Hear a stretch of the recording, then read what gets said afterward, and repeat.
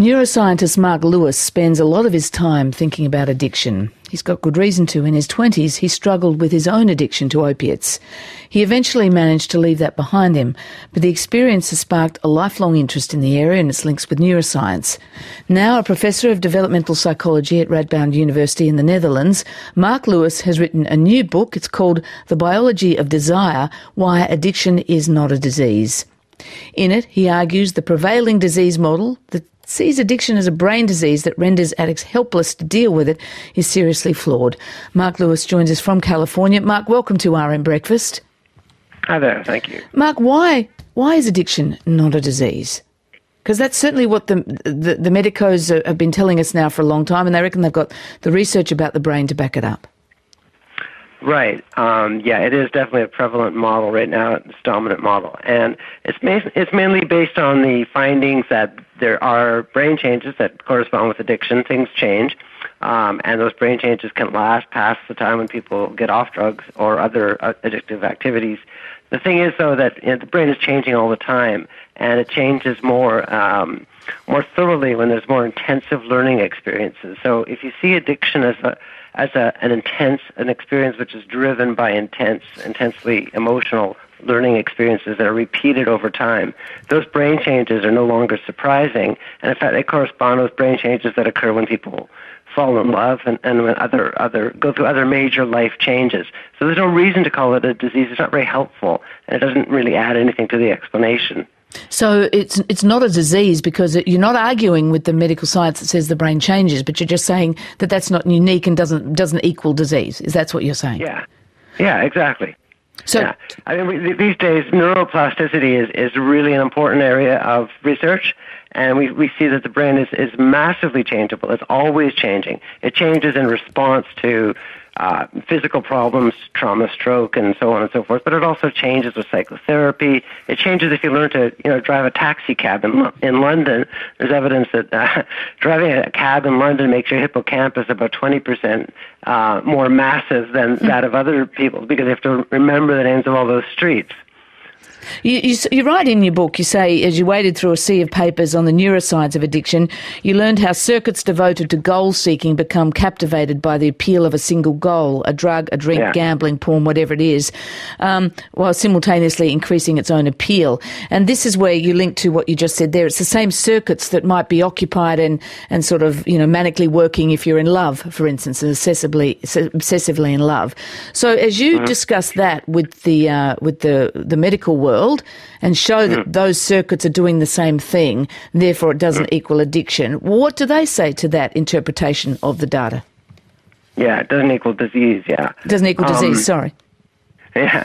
I mean, no one is saying that addiction is not serious, that it isn't destructive, and clearly it disrupts people's lives, and it can often really wreck lives. But the medicalization, the diseasing of addiction leads to, first of all, psychiatry kind of works in a colonial way. It takes over territory. And it says, well, okay, addiction's a disease, and therefore the way to treat it is by having medically based rehabs. And, of course, the development of certain drugs is really important, and addicts need to follow a medical regimen and do what they're told, basically. And the learning model of addiction is different. It says, no, actually, addicts need to have a more powerful sense of their own perspective. They need to develop effort and willpower and self-control. They need to be helped to hold on to different goals and to maintain their commitment to those goals. It's entirely different from a medical approach to the problem. It is, but when you say, as you said earlier, that to treat it like a disease, to treat addiction like disease is not very helpful. I mean, as you also say in your book, we've started to separate our ideas about addiction from assumptions about moral failings and are less likely to dismiss addicts as simply indulgent, lacking in willpower. I mean, it is helpful to separate it from that, isn't it? Well, it's helpful. The stigma of addiction is not particularly useful Shame is a pretty intense negative emotion, and it probably makes people feel like doing more of the addictive activities rather than less. So I'm not saying that we need to sit back and be accusatory and blameful and moralistic about addiction, not at all. But I don't think you need to call it a disease in order not to denigrate people who have fallen prey to it. It's clearly a serious cyclical habit. It's a learning phenomenon that's difficult to break out of. Clearly, addicts don't like being addicts. It's not much fun, and they need help. But I don't see why that means we have to ridicule them or stigmatize them just because we don't call it a disease.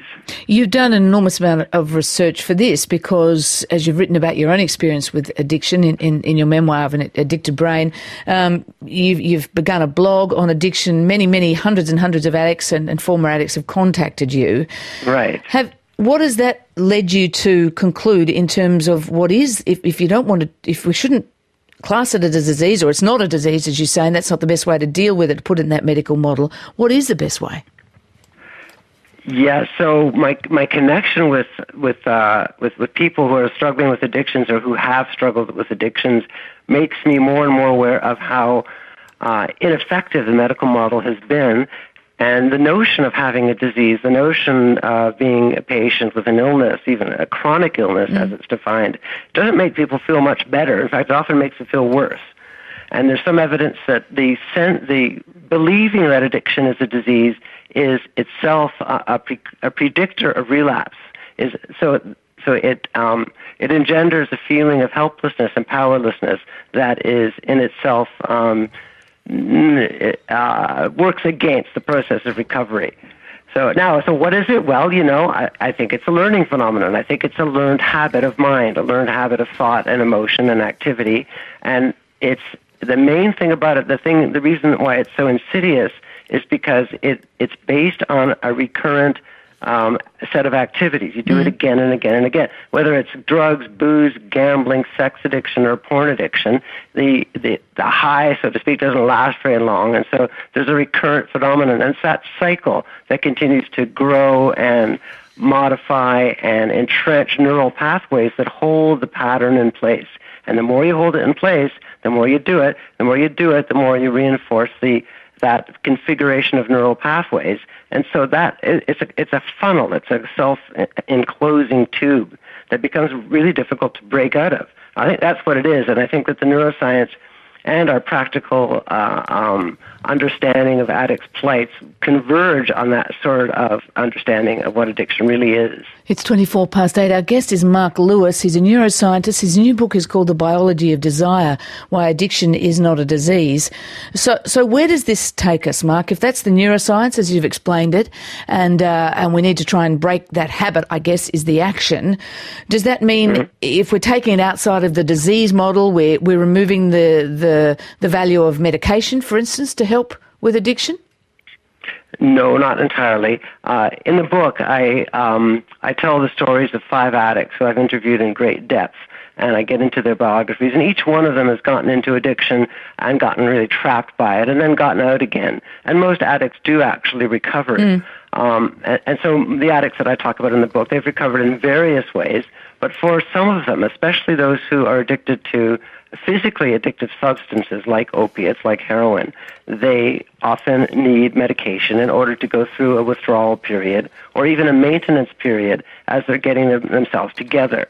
So medication is important, but it's important as an adjunct to treatment. It shouldn't be, it's not the main, it's not the center stage of treatment. It's something that some people need and other people don't. So treatment, just very briefly, the treatment, if you're taking it outside the sort of hospital disease model, treatment then rests with psychology, psychotherapy, that kind of treatment?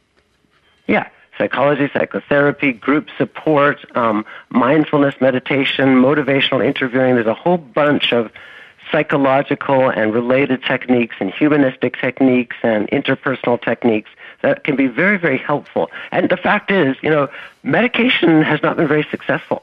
I mean, you've got opiate substitution therapy, opiate substitution drugs like Suboxone, buprenorphine, which is like what methadone was prescribed for a little bit in the older days, still is. and they're not very helpful. They can get you from one addiction into another, but they don't actually deal with the source of the problem. Okay. Marc Lewis, thank you very much for joining us. You're welcome. Marc Lewis is a neuroscientist, and his new book is called The Biology of Desire, Why Addiction is Not a Disease. It's released by Scribe today, and he'll be touring Australia in August, appearing at the Festival of Dangerous Ideas at the Sydney Opera House.